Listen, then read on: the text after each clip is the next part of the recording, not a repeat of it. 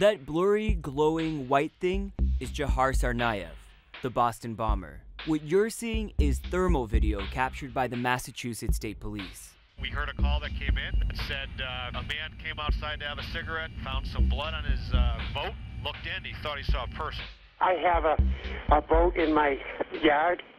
There's blood all over the inside. There's a person in the boat. The boat was covered in a tarp and Tsarnaev was potentially armed, so no one could get close.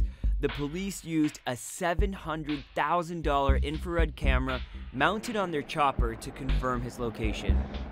Two of the officers who helped locate him took me up in the air to show just how they did it. When we arrived on scene, it was one orbit, and we actually saw an image of a human being in that boat. And the human being was in fact alive, and he was moving. Once they saw he was there, they were able to safely capture him. The specialty cameras, made by a company called Flir, were instrumental in the operation. Everything that's in the universe radiates some form of heat, and that radiates in a form of a wavelength of light. It's different than the visible spectrum. What our cameras do is that they have a special detector in them, and we sense those infrared wavelengths on the detector itself and turn that electronic signal into a television image. That's Andy Teach, Flir's CEO. He's worked his way through the company's ranks for the past 17 years. When the Mass State Police were able to fly over that area with our thermal camera, not only was it at night, so it would have been difficult to see, but the thermal camera actually has the capability of being able to see through that tarp. It feels like the stuff of spy novels, and it's one of the military's favorite tools. But Flir has also brought the tech to your smartphone. What on earth does the average person need thermal imaging for at home? Well, there are a couple of applications. One of the leading ones is looking for problems in the home.